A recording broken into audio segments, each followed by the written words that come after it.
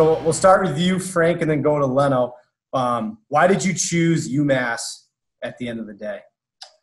For me, I chose UMass because it was a school I was very familiar with. I'm about 35, 40 minutes away.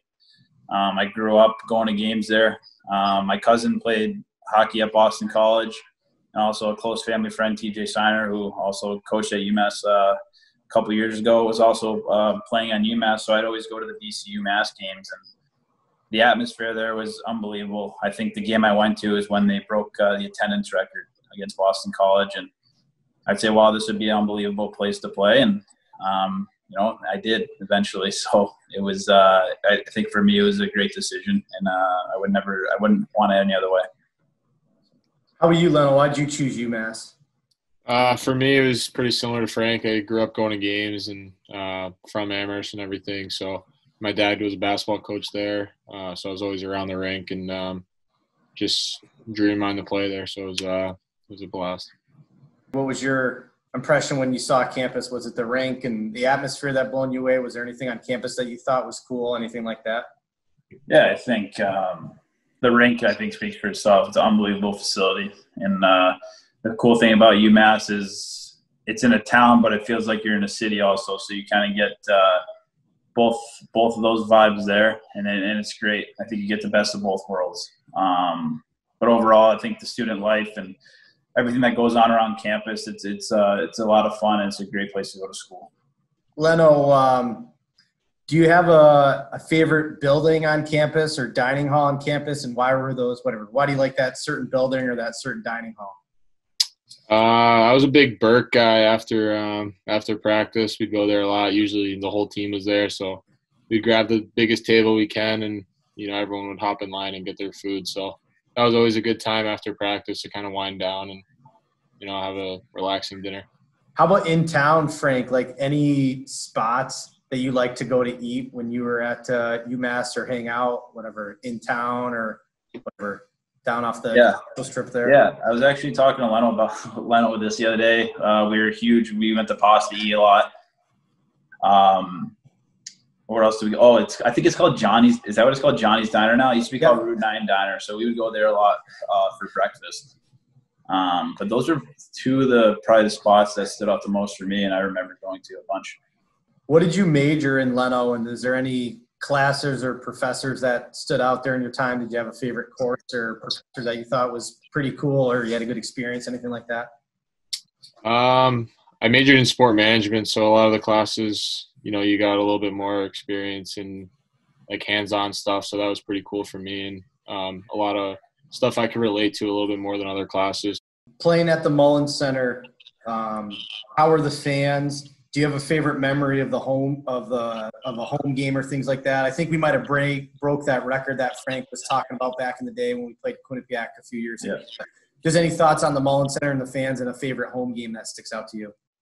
Yeah, the Mullins Center is, in my opinion, one of the best rinks to play in college hockey. The atmosphere is great when that place is packed. It's a great experience for everyone. And by far my favorite memory at that place was BC my sophomore year when Glock scored with like 2 seconds left to go up 3-2 in the third, and pretty much sold out building. And that was just forever one of my favorite memories at that school for sure. Sure. How about you, Frank? Any thoughts on the Mullins Center, the fans? Any home games that really stick out to your memory that were fun or exciting, anything like that? Yeah, I think for me, I actually transferred to UMass from BC, so it was senior night. So when I was a freshman, the grade above, I lived with sophomores when I transferred in, so it was their senior night against PC when they won the national championship, and we beat them in overtime on senior night at the Mullins Center, and that was actually my last game I played at the Mullins Center, and I scored the overtime winner. So, to have my last game at the Mullins Center end like that, especially against the national champions, and to do it for the seniors was great, and that's a game I'll never forget. How'd you score the GWG? Was it a snipe? Or how did you score that? Oh man, you got to see this video. I think it's on YouTube. It was the worst goal you'll ever see. I went on 2 knees like Yakupov did when he scored that OT goal like 6 years ago, right into the corner. But it was literally laying behind Gillies, and I tapped it in. Hey, they don't ask how, they ask how many at the end of the day. Exactly. In your UMass career, Frank, is there any games that stick out to you being really fun? I don't know if it was that Providence game or games against anybody else in Hockey East or other teams that you play. Any other games that really stick out to you, why they were fun, or in your memory bank, anything like that? Yeah, definitely. The one that definitely sticks out is we actually played in the longest NCAA hockey game in the history. We went 5 overtimes at Notre Dame, and Shane Walsh scored the OT winner, and that was probably one of those games where I never thought was going to end, and it was an incredible game to be a part of. For you, Leno, like your hockey career and developing and things like that, UMass, just again, talking about the UMass, the Mullen Center, like the structure of the arena, like having 2 ice sheets, having our weight room. How did you feel like it was conducive for you for developing as a hockey player?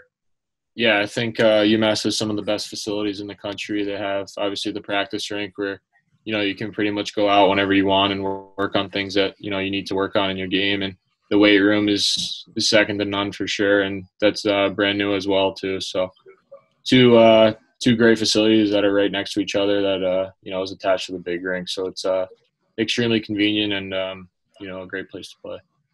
What were your goals and expectations coming into UMass? Was it to sign a pro contract? Was it just to have a good college career? Like, what were your kind of goals and expectations coming into UMass?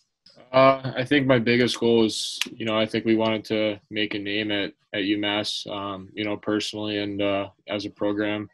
I was undrafted at the time too, so I kind of had that chip on my shoulder as well. And, the team wasn't great at the time, so we were kind of in that rebuilding stage, and we wanted to make a name for ourselves and, have an impact as a class and as a program. So I think that was the biggest thing, was to, help UMass kind of build its program. Going to UMass, being a local guy, did you enjoy it? Did you feel like the fans liked you a little bit more because you were from just down the road there in Springfield area? Like, what were your thoughts on coming to UMass, being close to home and being a Massachusetts kid? Yeah, I enjoyed it. It's awesome when you have familiar faces in the stands. Your family can come to every single game. Friends can come to a lot of the games, and for me, it was great. I wouldn't have wished it any other way. It was awesome playing close to home, especially at a place like UMass.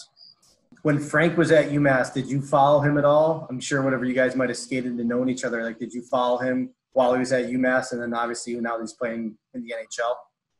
Yeah, I think it's one of the best parts about Western Mass is everyone's so close and everyone follows each other. So 413.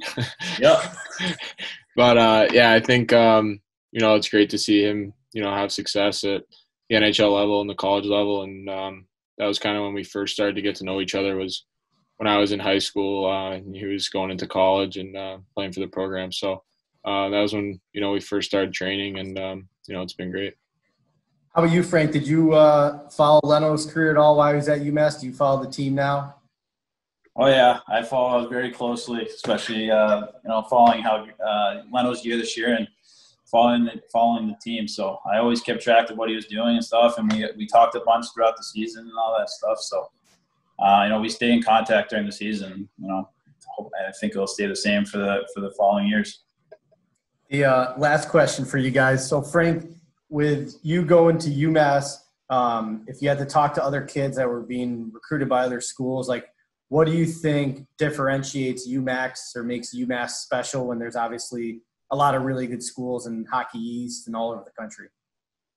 No, I think over the past, I don't know how 4 or 5 years, when Card came in, I think you the coaching staff, you and Benny, I think you guys have created an unbelievable culture, and I think that's what UMass was missing, was an identity. And I think that you guys have done a great job of identifying what kind of program it is, and it's a hardworking program. You're going to get you're going to earn everything. You're not going to be given stuff. So,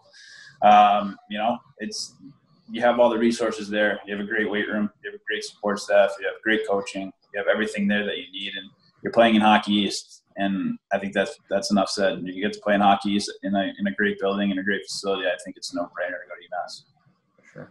How about you, Leno? What do you think differentiates UMass or makes UMass special? The building in itself, the facilities there, are awesome. The campus life, everyone's always saying hi to each other, having a good time on campus. The the town in Amherst is, you know, a fun spot too. And the atmosphere at the Mullen Center, like I said, is one of the best in the country. So for me, it was a no-brainer.